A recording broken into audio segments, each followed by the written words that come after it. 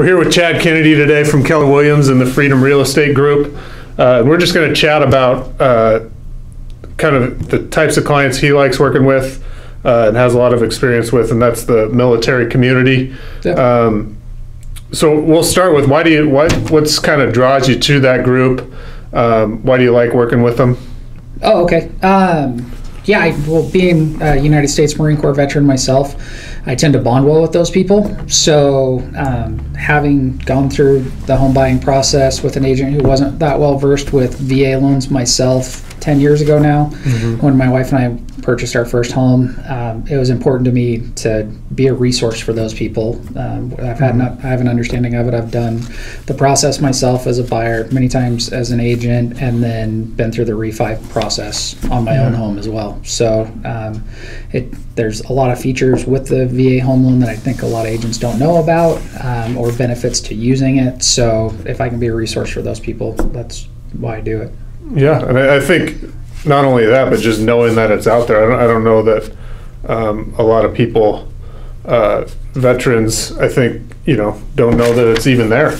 Absolutely. I think what's the statistic? 13% of veterans actually use their VA home loan benefit, which is quite a bit lower. I looked at numbers on it. So the average veteran uses their GI Bill benefit, or the post 9/11 GI Bill more specifically. Like only 48% of veterans use the education benefit.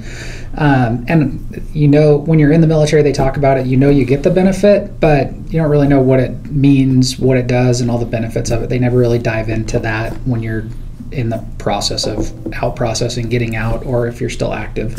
And so it's really something you have to do the research yourself for. It's not a huge thing that's promoted around the military community, at least from what I found when I was in. Is there a place they can go to find, that information if they did, if they've kind of since they've retired or whatever? The VA website has all that information on there. There's always contacts at the VA hospitals themselves, or contact.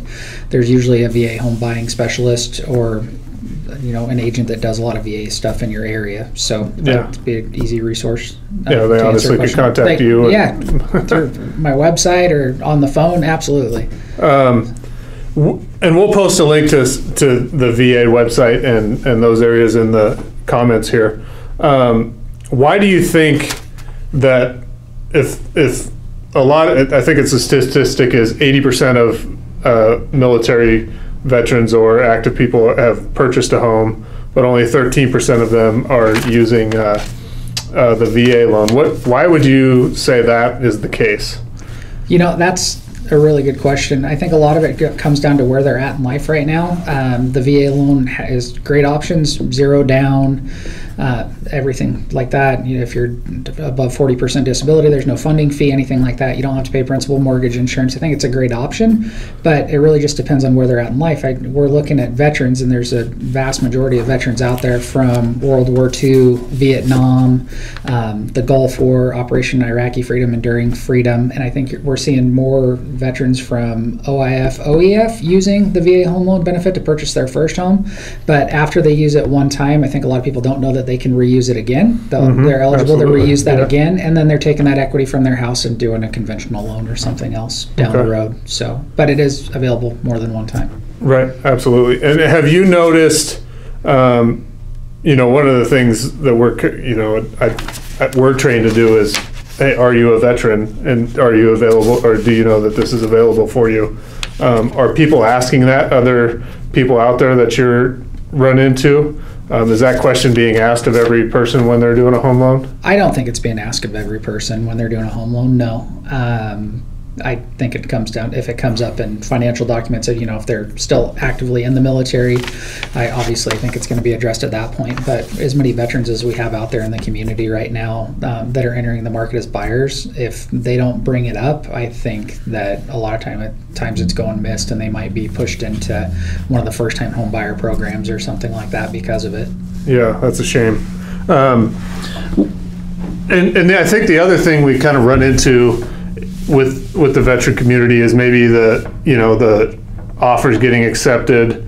I've run into this a few times in the past year or so, especially now with the market the way it is, that a VA loan's not going to be accepted.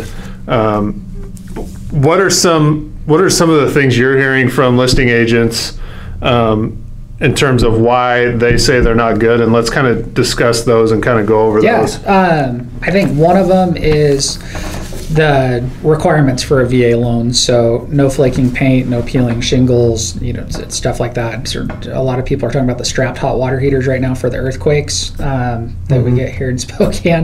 But stuff that comes up on the appraisal process with it, I think they dive in a lot more. So, and then I think zero down really comes into play too in the market that we're seeing. So there's nothing we can do about the zero down option unless they have cash to put down. I still think even with a zero down option on a VA loan, that's a very solid offer. But I think a lot of people are shying away from it because the zero down, if you're looking at a conventional loan with 5, 10, 15, 20% down up front, if anything came back in this market with the appraisal process, then they have the cash to push through, where a VA deal, if it was zero down and we couldn't come to an agreement if an house didn't appraise, then we're moving on to something else and the house goes back on the market. So yeah, I think it kind of gets a bad rap because it's zero down, and it kind of gets put into this like down payment assistance, no money, when statistically that's it's not the case. The credit scores are usually higher. Getting loans through is usually a little bit easier. Absolutely. The appraisal is an issue, but you have the Tidewater thing and the reconsideration of value, and obviously there's a few standards, but those are things that we can fix, and we can help get veterans in more homes. Absolutely. And then the requirements on the veterans as well is a little looser than as far as debt to income is concerned. It's pretty solid, where if you've got somebody that's on that line at 30% on an FHA or conventional loan as far as debt to income, like that can be tough. Where the highest VA I've heard went at 51%. It was a relocation, and the spouse didn't have a job lined up yet. And obviously, as soon as she started working, they're going to be back down to that 30%. But it's pretty solid. I haven't had one rejected, because of credit reasons or anything like that. I've pushed quite a few of them through last year. Yeah, I think it's, the reality is if there's a difference between being eligible and being qualified. Absolutely. And first you got to be eligible, and then once you get through the qualification, the qualification portion of it can be a little bit easier than those other loans, and I think that's it's good for a lot of reasons, and it allows that opportunity for people to get in homes. And with those challenges out there, because we hear those all the time, what are you doing to help, or what are some strategies that need to be used to get more offers accepted for some of these veterans? I think it comes to writing a complete offer. A lot of times with what I see come through on my listings, we're seeing sloppy offers. Not everything's in there. They're playing follow-up. A nice completed offer by your agent, I think, helps a lot with, an inspection addendum, title, everything else that you're going to have included in that offer. And having it be complete shows really where you're at. It's tough with homes going, 25% of homes last year, I think Zillow reported, went above asking price. So just making sure that the house is within value, doing a great comparative market analysis to make sure that that offer, the house we're writing the offer on, is actually going to appraise at value to our best guess. Is important. And then getting out and looking at the homes. Obviously, you've got to be proactive in this market. It doesn't matter what kind of loan process you're doing, conventional, cash, FHA. You have to be out looking at homes to get your offer accepted. So I think that's key. And is there something in the negotiation process that you've done that's helped in terms of like, hey, my buyer's a VA buyer, this is why she is better than... We've done some, it's probably about 50% that it actually works, but we've done some notes from the buyer to the seller. Military family, we're relocating to Fairchild Air Force Base in Spokane, Washington. We love your home. Thank you for letting us view it. We can see our family growing here in the future, type thing. And sometimes you can connect and tug on the heartstrings that way, and maybe push your offer through. But I find just having a clean offer has pushed my clients ahead of the line from an agent that maybe didn't have such a clean offer written. So and it wasn't going 10 grand above asking price. Like, I've heard crazy things like that lately, and I don't think you have to do that to get your offer accepted, even in today's market. You just have to be competitive. Right, right. One thing we've done is write a letter explaining kind of the VA loans to the sellers and kind of dispelling some of those myths. And I think that helps just because, the rumors are out there and they're not all of them are true. Some of them are, but you do your best. And I think you do a good job. It seems like, in the transactions we've done together that offers are getting accepted because you understand the process and are able to. I think it needs to be explained to everybody is the big thing. Absolutely. Yeah, I think there's a lot of people that have misconceptions about the VA loan, like you said, and it's actually a really solid loan. And, if I'm the listing agent and I'm looking at offers, a VA offer, obviously I can't say it takes priority over that, but I don't shy away from it when explaining it to my sellers and on how solid it is, as far as worrying about getting through to closing, which is their ultimate goal. So, what are some of the challenges that you think VA loan type buyer, military buyer faces as in buying homes? What are some of the basic kind of things you think they face? I think it comes down to the home requirements. So, and I think VA and FHA kind of fall into that same note with knob and tube, stuff like that. I think a lot of agents will look at a home when they list it and not necessarily know the requirements for VA or FHA, so they just put it down as cash or conventional in the multiple listing service. Well, that's taking out a whole section of buyers that could potentially purchase that home or that listing. So I think it really comes down to, as realtors, us educating ourselves on what the actual requirements are for a home to go VA or not go VA, and put that in there as an option. Even if it says conventional only and I have a VA buyer, if they like that, we'll go look at it to see, what are the requirements? Is it something that we can work around to get this home to pass and go VA? I think really goes a long way, but it's a little bit of legwork on everybody's part to make that happen ultimately. Yeah. A guy has a VA, a guy has a VA loan on a home. What are some of the benefits for them when they own it and then they're trying to sell it? When they're trying to sell it, the nice thing about the VA loan is it's assumable by another veteran. So if interest rates continue to rise and we get to see ridiculous interest rates, they have that step up on a lot of other sellers where they can actually assume their loan at the interest rate, transfer everything over, and cash out, which is a nice option. Right. So other than that, the requirements, the home, if they purchased it VA 3 years ago, chances are it can still go VA today. Right. So you open it up to a bunch of different buyers at that point, and you have a broad market of buyers coming to look at your home. So. Yeah.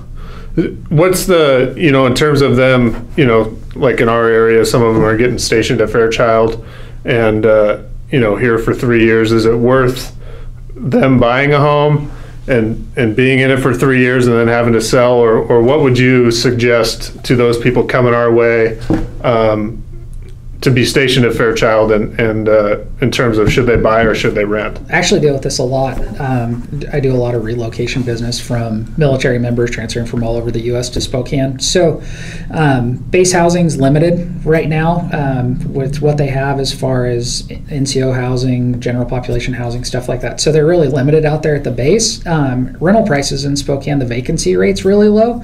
So rental prices are raising rapidly. I know out in Airway Heights, there's certain apartment complexes that'll sign you to a 6-month lease and then they won't allow you to sign another lease after that. They just go month to month. That way they can trend with the market and raise your rental rates as possible. So when you're a military member and you're living off base, you get what's called BAH, the base housing allowance.